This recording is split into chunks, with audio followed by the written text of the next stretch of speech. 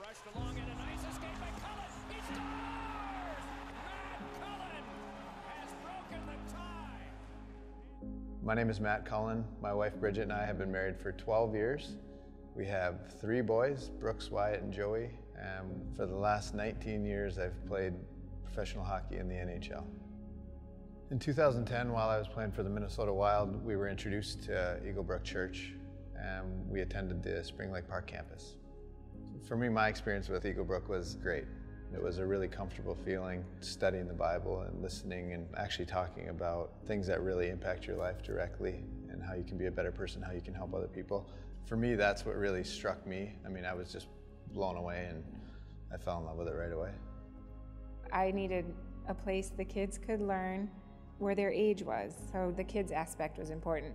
And then just being able to take in the message, you know, just like an hour a week and just soak it in and not have to worry about changing a diaper or feeding or anything. It was just, I felt like a new person, like a new mom.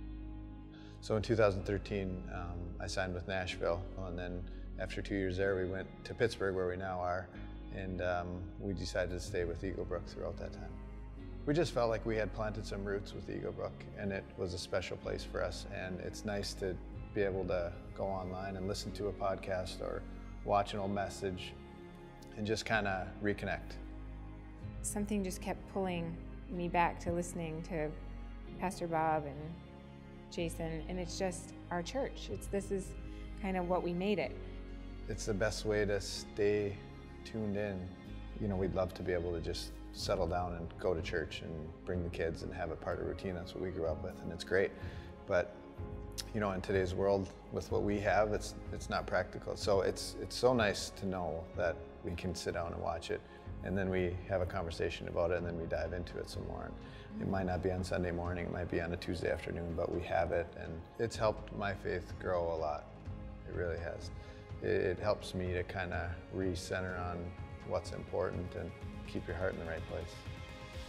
I think one of the reasons online is so effective is that we're able to share it.